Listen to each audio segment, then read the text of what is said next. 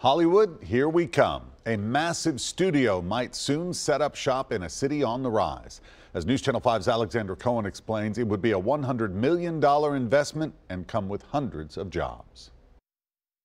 David Buttry with Music City Studios says the 47-acre creative campus would make Nashville a one-stop shop. Nashville has turned from this kind of, amazing, kind of sleepy, secret Tier 2 city to like a white-hot Tier 2 city, and the entertainment industry is waking up. More music videos, TV shows, and broadcasts could be created here.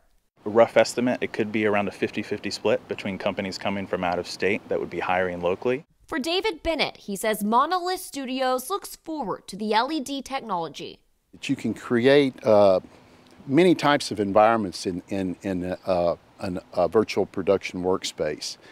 You can be on the streets of Paris or the streets of London. You can be on the surface of the moon.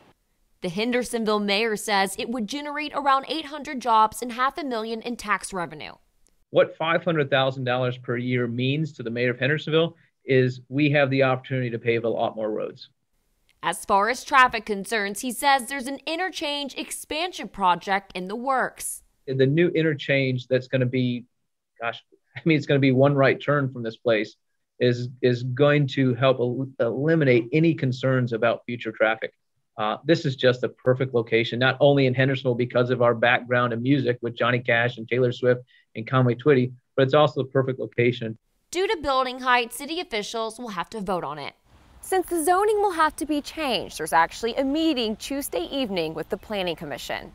After that, they'll be one step closer to breaking ground. We've got a great talent base and a great technical base.